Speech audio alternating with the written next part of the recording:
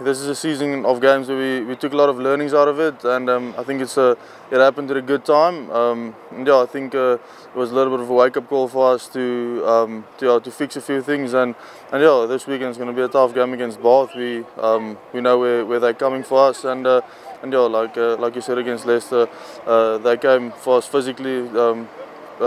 Came against to match our forwards physically, so we know what's coming, and we're looking forward to it.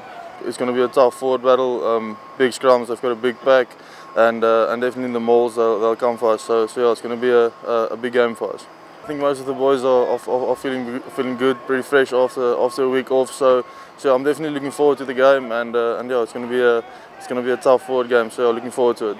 I've been here 10 months and never played in the stoop with some fans, so I'm definitely looking forward to the weekend with some Harlequins fans out there.